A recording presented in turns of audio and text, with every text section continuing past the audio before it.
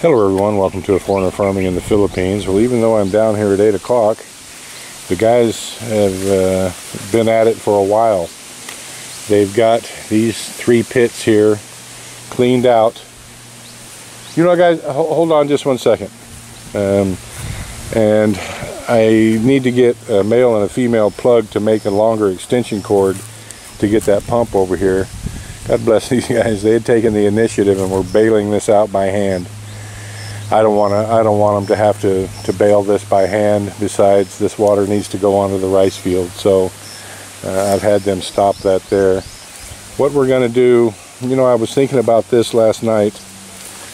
You know, I have a lot of clay soil. You guys just rest for a minute. I have a lot of clay soil up by the garden already, and I don't really need to add more clay soil up there, but the lure of the nutrition that's in this mud is pretty strong. I would like to use it. So what I'm going to have these guys do, because I have to go into town, I'm going to give them a few projects while I go. One of them is to take several wheelbarrow loads of this mud up and put it around in the garden. So I'm going to get them lined out on that, and then we'll progress from there. Alright, well the guys pulled all that mud out of there. I'm going to do a little bit of it. The reason I wanted the mud out of this pit I'm going to do a little experiment. It's going to be hard to get an exact number, but I have kind of a formula that I'm going to use. I'm going to remove this tarp and fill this pit up with water, and then measure how many days it takes it all to seep out. And then I'm going to multiply the cubic footage of this pit up to where the end of that pit is there. So I'm going to get all the cubic footage for this, and then I'm going to cut that in half.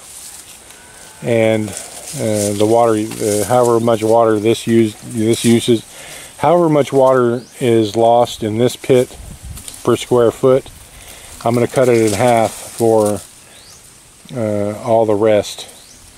Because if this was all just one pit here, up to that right there, then the entire pit would be losing as much through that wall down there as this pit right here.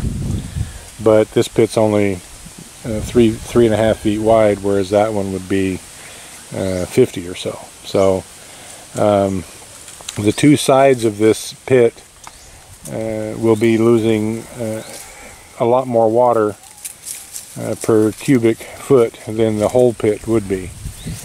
I'm just trying to get a wild guess as to how much water it would take to keep a pit this size full of water without a concrete bottom, and then kind of figure out where I'm going to go from there.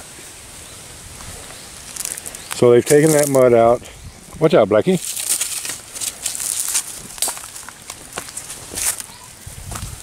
Oh, somebody's a-calling me. Let's go up and look and see where they've put it in the garden here.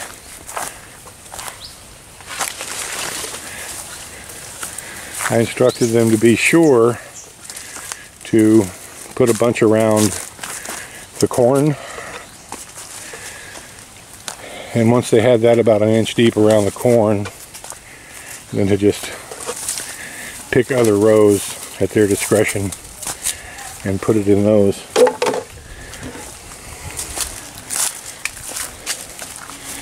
So let's see what this looks like here.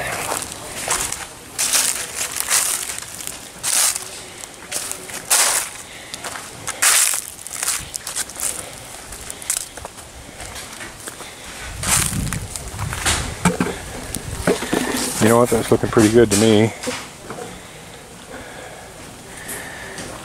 Except for the plants that are kind of leaning over.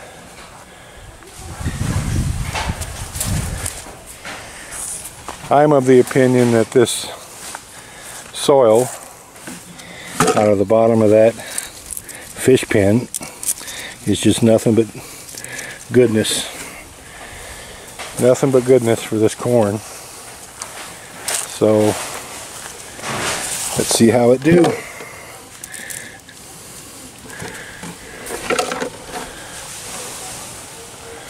That's looking good.